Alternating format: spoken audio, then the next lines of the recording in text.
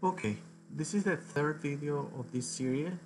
I'm going to use the method of forces or consistent deformations, and I'm going to show an example in a frame.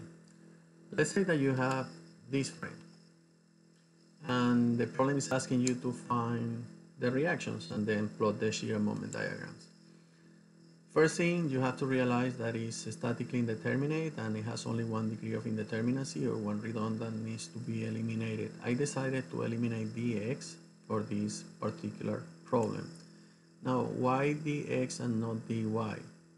The reason is because the structure that you leave has to be statically determinate and stable. And if you eliminate dy, then this structure will be able to move probably, and it's not going to work. It's going to be an unstable structure. You could eliminate also here ax if you want to, and that will be another choice that you have. But for this case, I eliminated dx. So first step, work with the real static structure.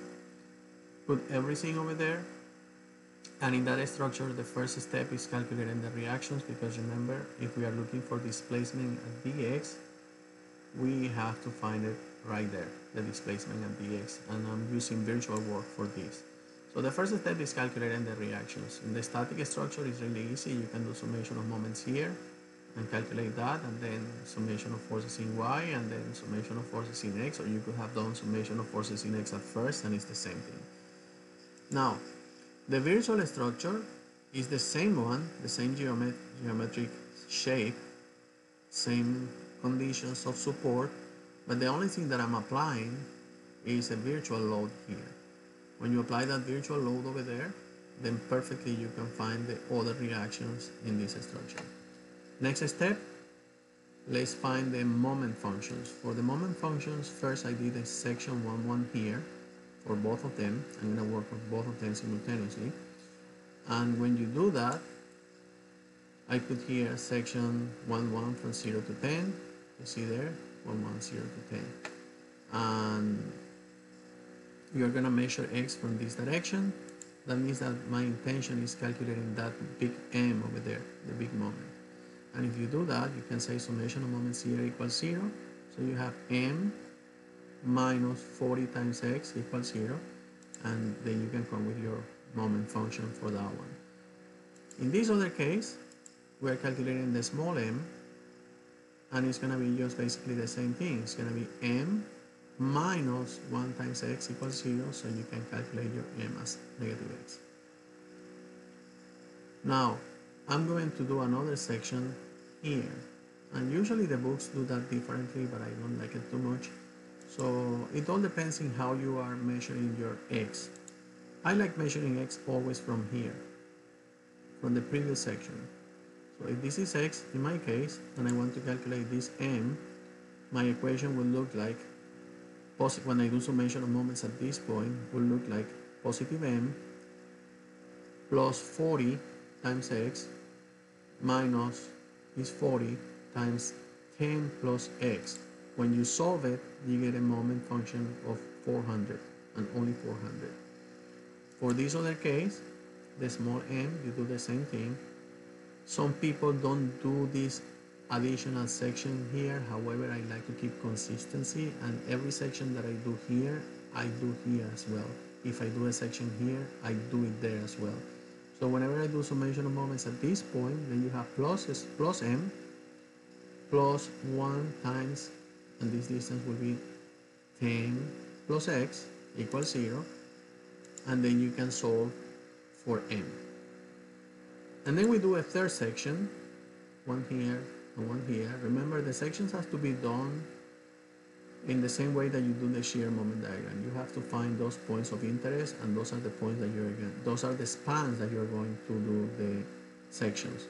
This one goes from 0 to 15. So if I do that section over there and I measure x from this m, then I need to calculate this m at this point. What is going to be this m? Negative m minus 2, which is the omega here, the severe load, 2 times x multiplied by x divided by 2, that's the location of that equivalent concentrated force, plus 41.67 times x equals 0, and you can solve for your big M. And for the small m, same sections, same style, measure it from the same way, and you have to calculate the small m.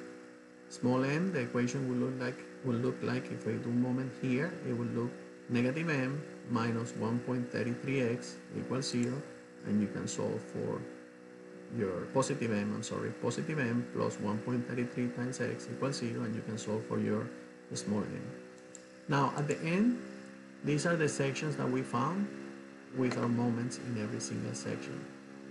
So if you want to calculate the deflection, horizontal deflection or horizontal displacement at that point, you apply your equation of virtual work.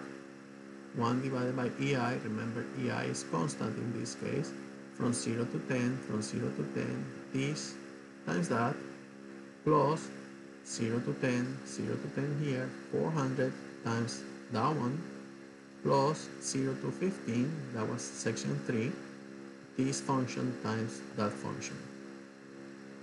And when you solve for that, you get a value for the displacement, horizontal displacement at the point D. And you can see that it's negative here.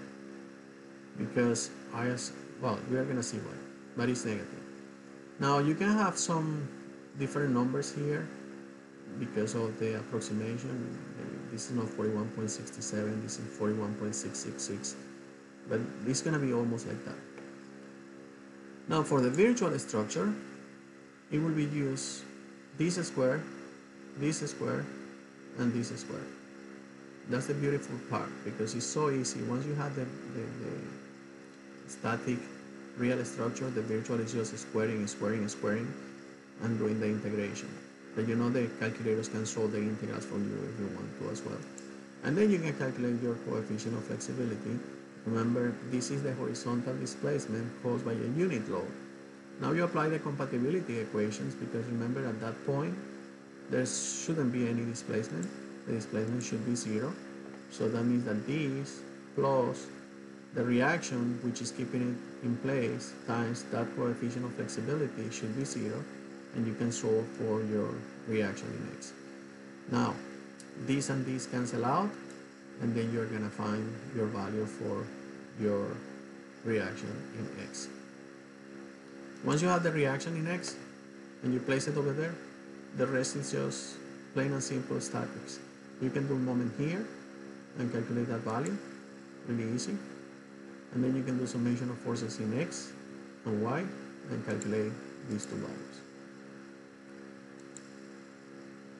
After that, if you need the diagrams, you have this value here, you just go up, constant, go down to negative 25.5, go to this point and go to 0. Start with this value, which is 22.32. I don't know why the 32 is not showing here. 22.32 is affected by this negative load, constant slope, come down up to 7.68 and go up.